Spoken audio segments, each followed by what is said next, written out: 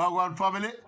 Alright, here we are now. One of the most lively and vibrant, sprightly rumors making the rounds in our local track and field circles is that one of the top Jamaican juniors, Kerrica Hill, she might be going pro at 17, just turned 17 in March.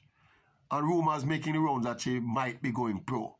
Hearing that she might be heading to Mr. Ronaldo Walcott, that crew, that coach, with Coach Shelley and Fraser Price. Rising camp in the business. Here's a Kerrica Hill might be heading there. For those who don't know Kerrica Hill, she was a class 2 champion over 100 meters and 100 hurdles for Heidel. She ran for Heidel. Right? I saw her coach from Heidel, Mr. Corey Bennett. There was an interview in the paper where he was expressing the view that she don't think she's ready yet to go pro. Kerrica Hill is also the world under 20 100 hurdles champion, the sprint hurdles champion. Championship record holder, 12.77 seconds.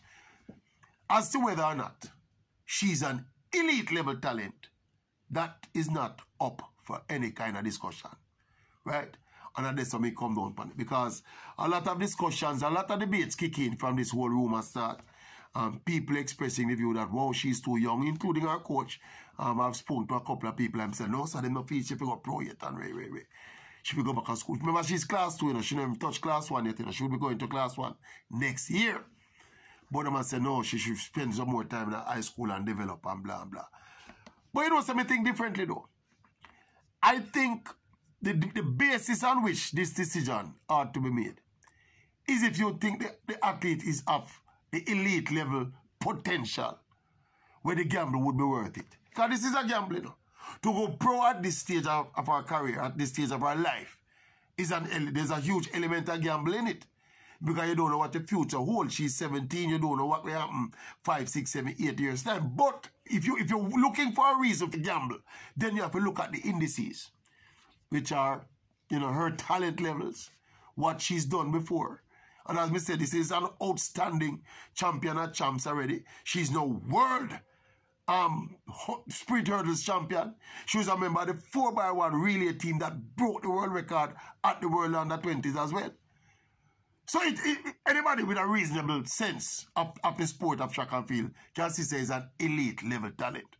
Now for me, when an elite level talent, the people around that talent and the talent itself come to the belief that, look here, I am talented enough to go all the way in this sport. Not wrong for make the decision and make the decision early. Seems like when the Clayton twins them decided the other day they were going pro and that was announced, a lot of people had kind of cautious about that. Say, boy, go back to school and wait. No. If you have faith in your talent and you feel your talent good enough and the people around you, the expert people around you, make the determination, say you're good enough. Forget this professional thing and go. By all means, don't hesitate and go. There's another element to it, you know. Because people keep... Remember Sir Kerrica Hill, you know, is an 11.16 runner already, you know, as a 17-year-old, you know. She's world under 20 champion as a 17-year-old, you know. She's a world record holder, a sprint relay world record holder at 17 years old, you know. Right? This is her second world under 20s at 17 years old, you know. There's no question that this is a super talent. I've seen her run. When I saw her at champs, I said to myself, wow. You know, a whole people will see her champs and say, wow. But fear wow was a loud wow when we see this girl run at champs. And if her connections, her family, and her coaches see it fit, well, apparently, Mr. Bennett doesn't see it fit. But if enough people around her see it fit for her to take the gamble, by all means, take the gamble. That's my perspective on it. This thing where people feel like people must get a college education, you know. It's look here, it go for normal talent people like me, and like probably most of who I watch a YouTube channel right now. Most of we have normal talent. Some of we did have some sporting talent, you know.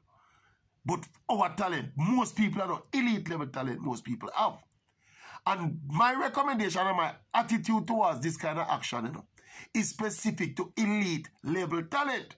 Mark you, elite level talent don't give no guarantee say you're going to succeed, you know.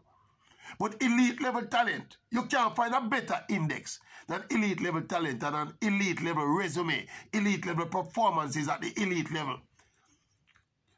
Track record at the elite level. You don't want no more better indices than those to prompt you to take the gamble. And that may I say. So I cannot have no problem based on that principle there with people like the Clayton twins initially and now Kerrica Hill deciding to go pro. And as we say, how early they choose to go pro, it is left how early you get all, you tick all the boxes, you know. Because let us say she go back to school next year now. And she run her school next year, and next year at 18 now she decided to make the move. She would have put herself, set herself 1 year back with her preparation for the big times that she ultimately want, you know. Because these kids at this level now have nothing to prove going back to school again, you know. So people must get rid of this notion out of them head. Say every child must get a college education. No, man, it no works, man. Usain Bolt never get no college education. Kobe Bryant never get no college education. LeBron James never get no college education. And in the discussion about this decision, you know, one of my colleagues were having an exchange about it. And he was pointing out to me. He was leaning towards that cautious, that hesitant side about the move. And he said to me, say, look here, it's only 1% of these athletes who you see look promising as youngsters actually matriculate to see that success, you know. And I said to him, yeah, you choose to look on the glass half empty. Hear how me choose to look on it. You see that 1%? That 1% you referred to. Every single one of that 1%, they took the gamble. Hear them decide at some point early in their life, you know. Say them a go for this, you know, because of this them want. Or the people them around her, the family and them friends and the people them around them decide, say, this kid is talented enough, we'll go for it. That 1% where we sit down and watch Parry TV every day and talk about how great they are. At this point, at some point early in their life, someone was brave enough, courageous enough, to say, look at the level of talent where we have and say, yo, we got something special here. Let's give it its best chance to blossom and come to fruition. So we don't have no problem with the youth, them go early and decide early. There are going to be some kids that are going to be able to do both academics and sports, you know. Those are a rare breed. You're not going to find them the dime a dozen. When you find them, you bless them and you honor them and you highlight them, make people see them, see that it's still possible. But if a youngster decides, say, look here, when people get education, you know, is a pathway to a better life, them look, you know. It's not just to be able to speak fancy, you know, and to tell your friends, say, you get your first degree or your second degree, you know. No. People get educated generally to advance themselves financially in a life. Whether they want to admit it or not. We don't know who go study and get them degrees and don't want to advance themselves financially. So generally that's what people study for.